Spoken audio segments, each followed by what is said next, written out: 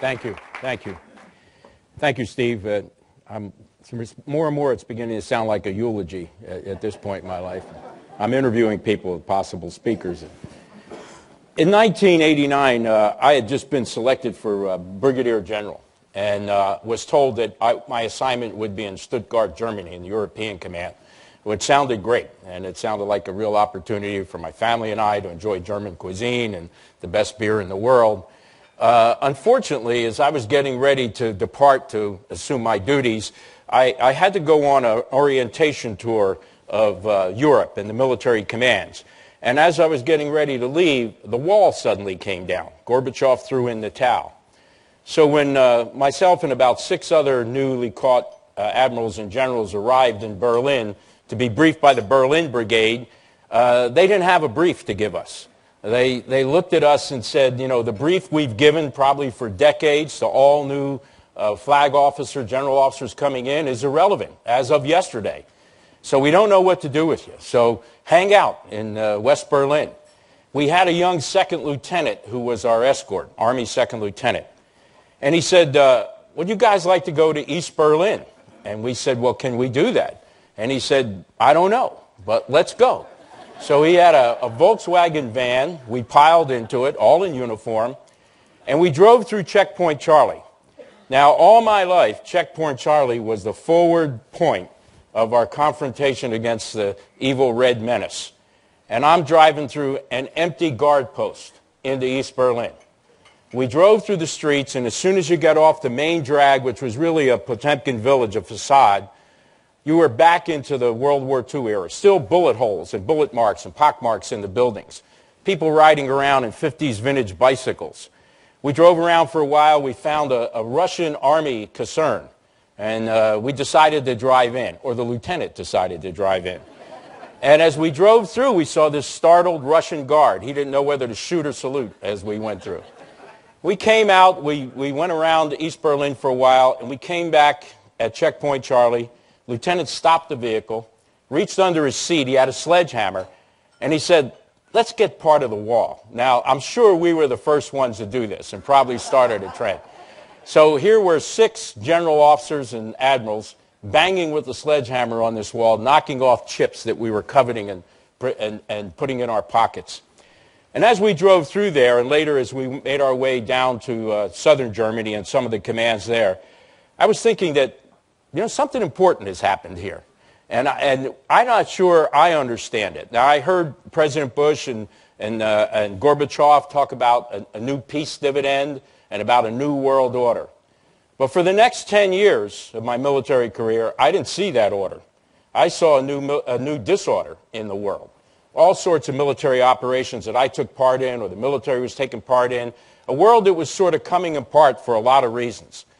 And the 10 or so years since then, in a number of peace efforts that were mentioned, I've done about 8 of them, and getting involved in conflict resolution around the world, from the Philippines, Indonesia, to the Israeli-Palestinian effort, I see the world still has a lot of points that really are friction points and fragmentation points coming apart.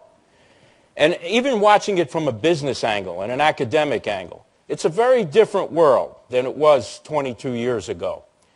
You know, the last century we had 3 major reorderings of the world. 2 came after the cataclysmic events of world wars, World War I and World War II. There was a 3rd reordering at the end of the Cold War. And it was, I think, a surprise to us in many ways in that it happened so quickly and unexpectedly, but it didn't happen after a hot war, which maybe put us off our feet in terms of understanding how we maybe need to relook at the world, maybe even shape it or provide the conditions for it to do better, and for us in our interest to do better in this world. You know, I was taken back from my history lessons in the post-World War II era, where we had a Democratic administration, the Truman administration, a Republican Congress, and we had probably the most significant and important strategic thinker in our history in George Marshall, apolitical. So we had Arthur Vandenberg in the Congress, we had Harry Truman, and we had George Marshall. Brilliantly put together a strategy and a vision for how we would handle the world after World War II. Now, it's pretty tough for a team that just won to change the playbook, if you think about it. We emerged as the #1 power in the world. Yet, those men saw the importance of taking a fresh look at the world. The Marshall Plan, which was very unpopular with American people, only 19% of the American people supported the Marshall Plan until the 80-some speeches that George Marshall gave. Why should we spend our treasure in rehabilitating societies that we had just defeated? Germany, Japan, Western Europe. We joined NATO, created NATO. You imagine George Washington, Thomas Jefferson rolling in their graves, had warned us against foreign entanglements. Here we were creating a military alliance, an attack on one's attack on all. You attack Luxembourg, we're going to come to their aid. This was unheard of. We revamped government, created the National Security Council, the CIA, the World Bank, many other things that reshaped the way we would do business in Washington, the way we would view the world. We decided we had a menace that we had to deter and contain, that we could not have the unthinkable, another hot war. And think about how over almost half a century that strategy worked. I think at the end of the Cold War, and certainly by now, we need to take a fresh look at this world that we face. And this is a tough subject. Believe me, we've all heard the debates, you've all been involved in it. And we've just heard the comment from those kids. Americans now are wondering more about their own domestic issues, the economy, our energy dependence, our education systems. These are the hot topics. And we're forgetting that we live in a very small planet, a flat world, as Thomas Friedman said. And if we don't pay attention to what our obligations are, what our purpose is, our role in this world, I think we're going to get so consumed by our own internal issues that we're going to end up on the wrong end of economic security and other issues that are going to plague us that come from other than our own shores. In that time, since I crossed over Checkpoint Charlie, I'd just like to mention a few things that have occurred that have changed our world. One is the rise in globalization. Now, Steve just told you in his business how it's been so internationalized. I was talking to a group of Midwestern food distributors a couple of years ago, and I was talking about how their world had become so internationalized. After my talk, I had a man who had inherited his food distribution business 25 years ago from his father, who inherited it from his grandfather. And he said, you know, you really hit a note with me. He said, when I inherited my business, you could draw a circle around 3 states in the middle of the United States. That was my world. My suppliers, my distributors, my customers. He said, I don't know how it happened, but I am global now. He said, if you want to order something from my company, you go online to my website. It's managed in Bangalore, India. He said, my suppliers are global in all sorts of exotic foods. My customers are global. I have to worry about a drought in a certain part of the world that affects my supplies. I have to worry about political unrest in places where I sell and have significant customers. And his little world blew up on him in such a short period of time, he was still trying to figure out how it impacted him. I used to do some consulting work with businessmen who wanted to do business overseas. And I would take them to potential customers, Middle East, South America, a number of other places. And what amazed me is how much more sophisticated the international community was, business community, than the American community. I used to counsel them that if you walk in and start to do business right away, you'll turn them off. You better demonstrate that you have an appreciation for this planet and all aspects of it. They want to talk politics. They want to talk about the environment. They want to talk about a whole set of issues that demonstrate that you have a global awareness and you understand how that impacts your business and their business.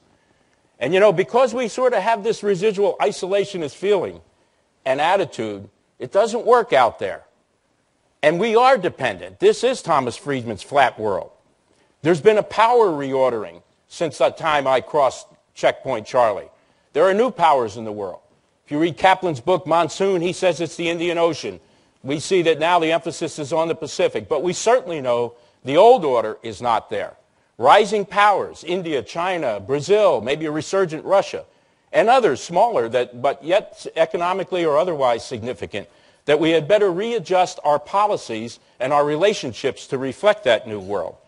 We have old institutions like the UN Security Council that reflects the end of World War II, or at best the Cold War. Many institutions reflect bygone days as to where the power bases lie. We have 1.3 billion people in this world undergoing a major transformation. They are Muslims. I've spent most of the last 20 years in that part of the world. And it's fits and starts. It's Arab Springs, it's a removal of dictators, it's hegemons that want to dominate the region, it's religious fanatics. It's a real mix. And 1/6 of the population of this earth is undergoing this tumultuous change. And believe me, that will affect us. Our national security interests, where our energy resources and dependency lie, and many other aspects are dependent upon how that part of the world gets through all this and the role we play in it. We know we have a series of economic crises around the world and a shrinking middle class, not only in this country but elsewhere, which is not good for the planet.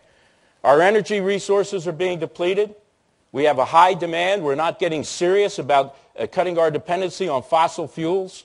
You know, and unfortunately, the good Lord did not put these places in the most stable parts of the world that we have to go get them or ensure access. When I commanded the U.S. Central Command, my missions were to ensure access to that part of the world, ensure the free flow of energy, ensure the freedom of navigation, because the major trade routes of the world go through those choke points, the Strait of Malacca, the Strait of Hormuz, Bab el-Mandeb, the Suez Canal. So if you think this is a part of the world we can ignore, or it's just about oil or natural gas, it's far more than that. That instability washes over onto our shores in many aspects. We've also seen the rise of information technology. And we're still trying to grasp the implication of that. Social media, you know, the impact and the force it has, both for good and not so good. WikiLeaks. You know, we now can look at our teenage kids and understand that they are communicating, transmitting, receiving. No thinking going on in between, but they are working that information technology pretty hard. I can tell you as a businessman, as the chairman of the board of BAE Systems, which in this state, you know, we have a great relationship, that every day I have a CIO, Chief Information Officer, coming in and telling me our systems are getting obsolete. We've got to invest X billions of dollars in new information technology systems. Old legacy systems aren't going to get it, aren't going to make you competitive. What is the implication for this? Understanding it. Cybersecurity, the ability to protect ourselves. As a commander of U.S. Central Command, when tensions began to mount, before a shot was fired, we would watch the hits on our systems, secure and unsecure systems, unclassified and classified. And the number of hits day by day as the tensions mounted would rise. It struck me one day, I am already at war in cyberspace. And not one element of kinetic energy has been exchanged, not one round fired, and you're already at war. I don't think we fully understand the implication of that. We have become an urbanized society. About 3 years ago, we crossed the line. More of our species, more human beings, live in cities than outside of cities. These cities are untenable. These cities are attracting people who have depleted resources outside the cities, are desperately looking for jobs, and we have created these massive urban areas around the world that are just boiling pots that can create all sorts of problems in terms of mass migrations, in terms of disease and health issues, in terms of breeding extremists and others that will have global impact, as we unfortunately have seen. We have, in the last 20 years, a changing set of demographics in this world. In some parts of the world, we have a youth bulge, which creates its own problems. In some parts of the developed world, we have just the opposite. And we don't have the youth that maybe can take care of an aging, but going to be around a long time, I'm happy to say, group of senior citizens. You know, and my kids are going to have to take care of me. I promised I would live to 100 just to get revenge on them. But that's going to create an opposite set of problems. That imbalance in demographics affects different parts of the world differently. I mentioned migrations. Illegal and legal. People are on the move. If you can't make it here, they're going to go to where they can make it. And if anything, the removal of that bipolar system between us and the communist world has unleashed, I think, this movement around the world. You are now free to move about the world. It is threatening identities. It is challenging economic systems. It is creating all sorts of issues that we have a difficulty to deal with. Not only in our own country in terms of undocumented or illegals that come in, but also in Europe and elsewhere. And this constant shift in movement creates all sorts of tensions and problems that have to be dealt with. There are environmental problems out there. Those that would deny that the environment is changing need only to go outside and take a look. There is an Arctic Ocean that's disappearing. What does it mean when the Arctic Ocean becomes a transportable, navigable sea? with all its resources. Who's going to exploit that? 5 countries have borders on that Arctic Ocean. I was on a study with a number of admirals and generals looking at the security implications of the Arctic as a transportable sea. I can tell you there are parts of the world that I visit, that I see, that are becoming deserts, that were formerly agriculturally lush and provided for people. I can see places where the water resources are drying up, where glaciers are drying up, where water resources are being overused.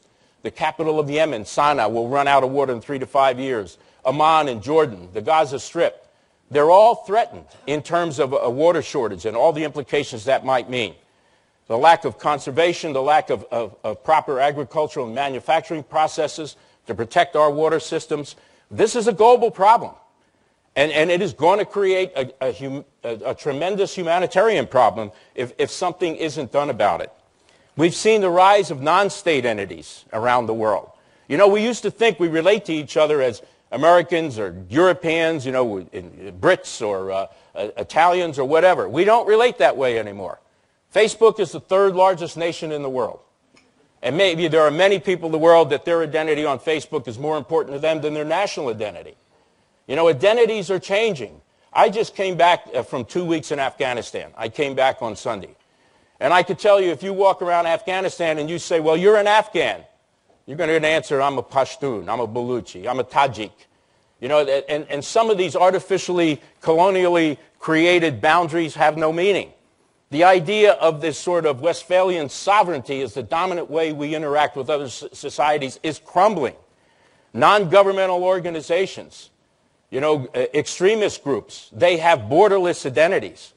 Why are we having difficulty deciding on what victory is when we go into a conflict and we commit our military forces? Because the old definition of victory was somebody in a uniform that represented a geographically defined state with a regime where our objectives could be to defeat that military, to march to that capital, to take down that regime, victory defined. Where is the capital of Al-Qaeda? What are their boundaries? Who are their soldiers? And so we are involved in conflicts now that can't be defined by the old paradigm and the old method of victory and defeat. And we're going to have to figure a new approach to this. We are dealing with more and more failed or incapable states out there. And what does it matter if a Somalia or a Yemen fails? I spent 3 tours of duty in Somalia, a lot of time in Yemen. Well, it does matter because they become sanctuaries, problem areas. Extremists can operate out of there. Piracy can flow and block one of those key choke points that I mentioned. They become festering sores in places like the Arabian Peninsula, which can spread and cause greater global issues and problems that affect us. Health and other issues can come out of there. Mass migrations, refugees. All these problems will come back to haunt us. I really believe it is time for another Vandenberg-Truman-Marshall moment. I really believe that we have to sit back and define the world because it cannot be defined in terms that we defined it in the 80s and 70s and 60s and 50s. And then we have to clearly articulate what our interests are, where our values are best served, and very importantly, what we can afford to do. What are the limits of American power? But most importantly, we have got to stop over-militarizing our foreign policy. And I don't only speak as one retired general. I think, as was said before, we have a number that have committed to this project. I told you I just came back from Afghanistan, and I spent a couple of weeks before that in Iraq. None of our generals are looking to continue war and fighting. All of our generals out there and all of our sergeants want to provide security for something else to happen. The political, the economic, the social development, the institutions that need to be built so these societies can cope with that hostile environment. As General Petraeus said, you can't shoot your way to victory in these wars. The military can provide security, but the military can't provide a path to good governance, building capacity, rule of law, developing economic systems, helping with social reform and change, the role of women in society, and issues like that that have to be dealt with. We don't have equal partners on these battlefields. When I went down to look at the provincial reconstruction teams, I found that 80% of them were military, and it has nothing to do with the security requirement. Why so many uniforms? I looked at a task force in Afghanistan that dealt with corruption in government and helping to find and create a process that eliminated it or drastically reduced it. 50% military and headed by a military. We need Department of State.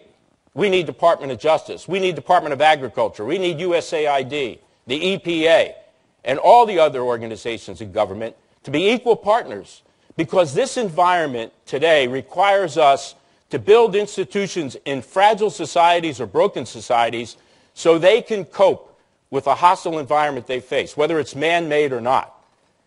It can't just always be an answer at the end of the gun.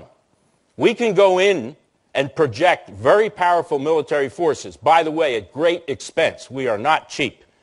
And contrary to the slogans, we are not expeditionary. We spend billions of dollars when we commit the U.S. military. You put one soldier or Marine on the ground for 1 year in Afghanistan, it costs you, the taxpayer, $1 million.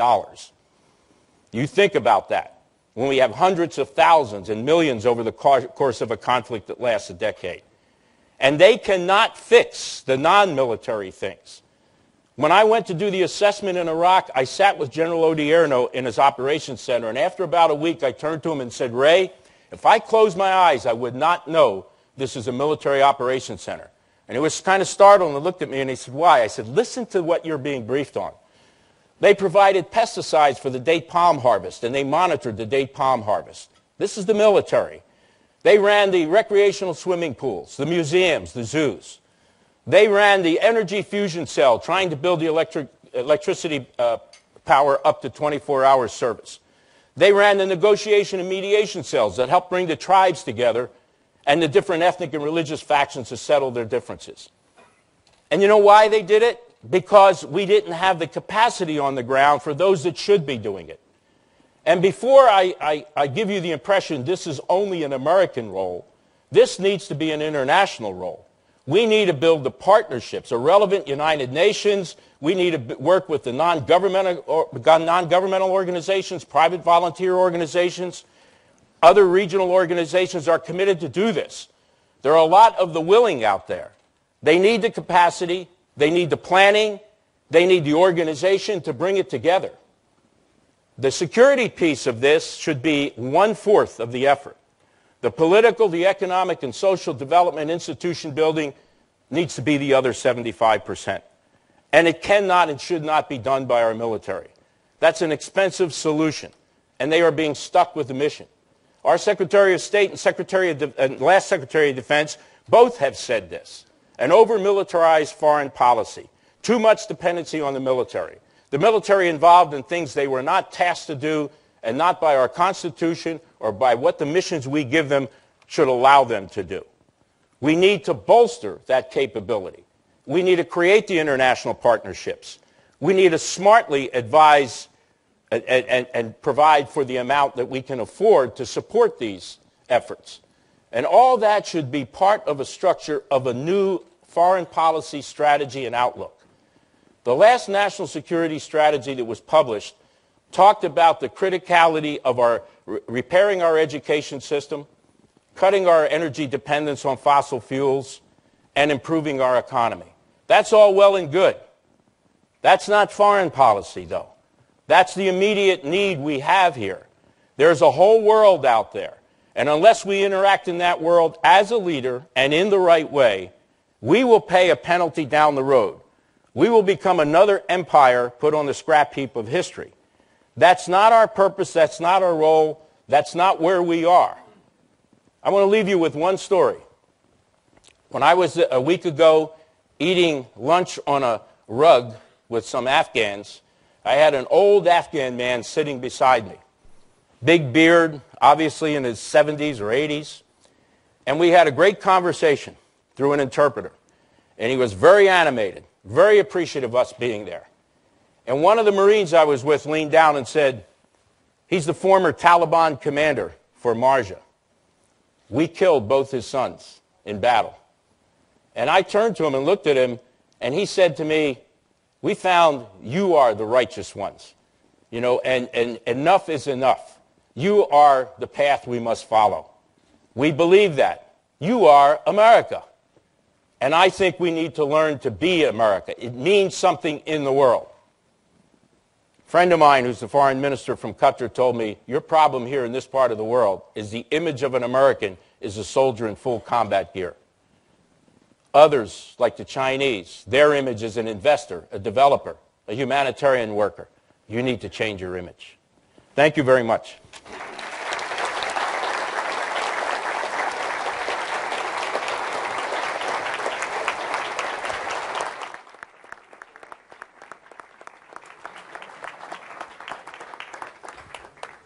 General Zinni, thank you so much. Thank you, Tom. An outstanding picture, I think, that you painted, which really raises so many questions for all of us here in New Hampshire who really have a lot of tough decisions to make over the next year. First, an election coming up in January, and also then a general election coming up in a year from now. And I think when you hear your remarks, it really brings to the question how, where, when. And, of course, in our country right now, we have a terrible, terrible budget debate that we have to make about defense, about foreign policy, about foreign affairs, about where monies need to be allocated. So as you paint this picture and you try to format in the minds of our candidates and the minds of the voting public, how, where, and when do we put our money? Where does the money need to go? Of course, we have to keep a strong defense. But when you talk about this smart power, which sounds like barnacles throughout the world of doing good deeds, Peace Corps kinds of things, how does it all come together and fit into our political process? Well, it first comes together. I was taught to develop a strategy before you did anything. I mean, military officers in their education system go from the tactical, the operational, to the strategic level. And at the strategic level, you have to define where you're going. What is the vision? What is the vision for America? What do we want to be in 10, 15, 20 years? How do we want to be regarded in the world?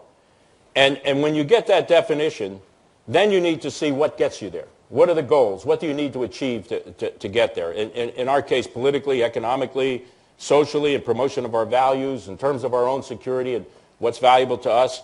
We have to define our interests.